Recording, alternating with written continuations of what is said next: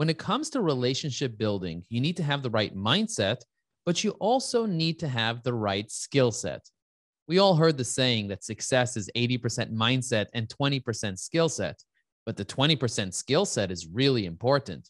So, skills like how to build an elevator pitch, how to have a meaningful conversation, how to properly follow up with someone without being annoying, without being weird, how to prepare for a conversation, or how to prepare for a networking event. Skills like how to run your own events. You have to have the right skills to be successful at networking. And we are not born with those skills, nor are we taught those skills.